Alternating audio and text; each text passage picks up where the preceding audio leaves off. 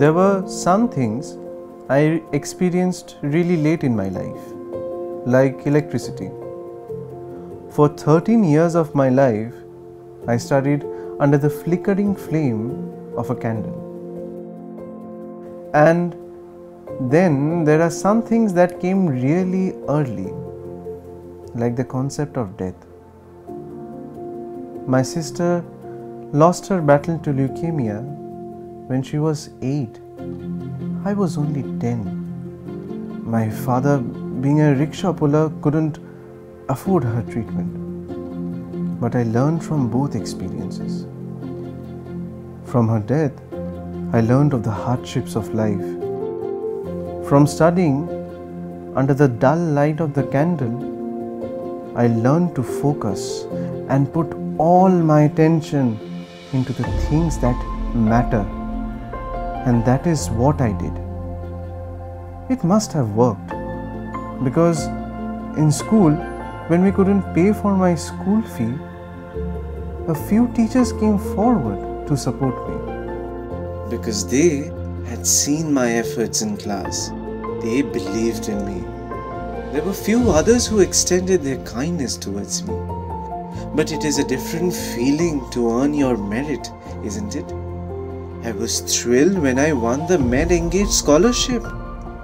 I was chosen as the vibrant one amongst the thousands of applications.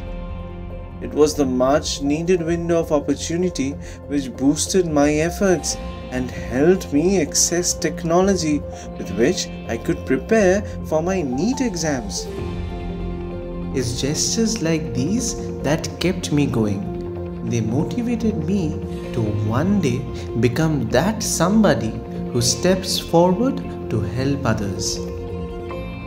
I realized that if I did the hard work honestly, kindness would find me from places and faces I didn't know existed.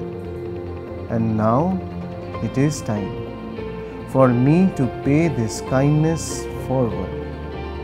Today I am Dr. Shankar Dey, who has bagged honours marks in every subject of MBBS curriculum and has been university topper in second professional MBBS and a gold medalist.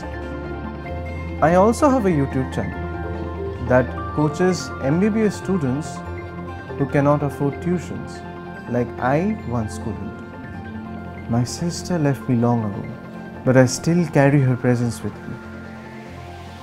And it is my deepest desire to set up a trust for people suffering from debilitating diseases.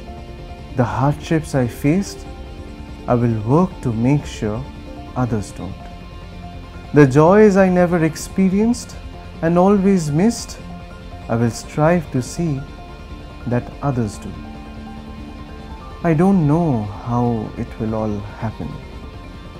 Like always, I only know that I will work with all honesty and kindness will find me.